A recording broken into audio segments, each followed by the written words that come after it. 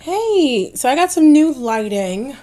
Very happy with it. I just had to change out the types of bulbs I was using. But anyway, so I want to share this recipe. So there's a woman, I'm going to grab the book actually, called Carliss. I think it's Carliss because there's two S's.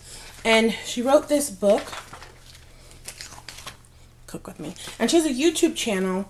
And I noticed that I didn't really see this recipe on the channel. So I was like, oh, I can film it. I've made this before and it was great. And it's actually her cornbread recipe. I've only made a few modifications. So I don't use a skillet. So I don't need, in her recipe, she talks about using 4 tablespoons of oil. I don't because I'm not using a skillet. I'm using just a 9x13 pan. I'm actually making 2 of these, but I just want to show you this one right now. And then we'll get into it. So the oven's preheated to 375. One time I made a mistake of putting it to 350, then I had to switch it back, whatever. So I'm going to show you the wet ingredients first because the butter, she said to soften it. It's 1 stick of butter, but I didn't have time. I just didn't. So this is 1 stick of butter, and that's going to go into 2 cups of milk. It's whole milk. And then I'll melt another stick in a, I'm going to set another stick to melt because remember I said I'm making 2. So I'm going to go set a 2nd stick of butter to melt. And I want that butter to cool down a little bit and it'll form chunks. There you go. I'll go put that on in a second. The other wet ingredient is eggs. 3 eggs beaten. And then for the dry, you're going to need, here's a 1/2 cup of sugar, 1.5 cups of white flour, 1.5 cups of cornmeal, 2 tablespoons of baking powder, and a teaspoon of salt. And I'm using the Black & Decker mixer again. I really love it. And I need, let me grab that out of the sink that I just used. I'm gonna, yeah, the butter's fine now. It's just, I always worry about the butter messing up the eggs. So, gonna pour the butter. Pour the eggs into the butter mixture, into the butter and milk mixture, and mix those. And then you want to make sure it's mixed so that it doesn't get the eggs don't scramble. Nobody wants that. Great.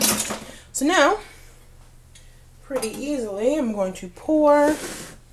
I'm going to turn this. I'm going to plug this in. Oh, I also need a spray. I'm going to spray the.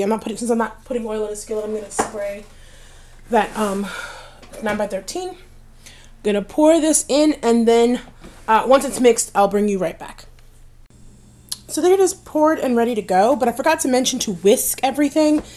Had a weird issue just occur with the baking powder. So this is the 2nd batch that I told you I had already made on the side because I'm making 2 at once.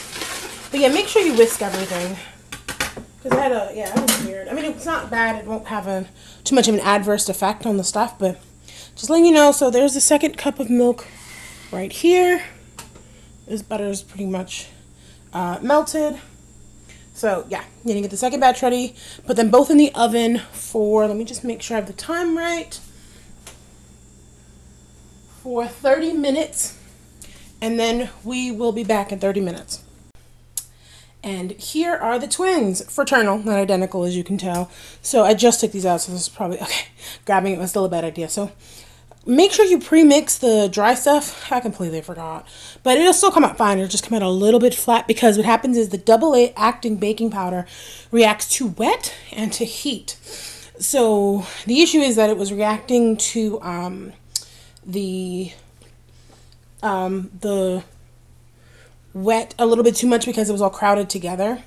When you mix it all together, it reacts a little bit slowly. It rises slower. And this was a thicker batter going in, slightly thicker. And see how it rose? This one kind of did the opposite. It kind of stayed flat because most of the foaming happened before I put it in the oven. So, but if you forget, just whisk it really quick and then throw it in the oven so that it can start to like puff up and whatever. So, I hope you enjoyed this recipe. I hope you enjoyed this these new lights I got. I'm very happy with them. And I will see you in the next video.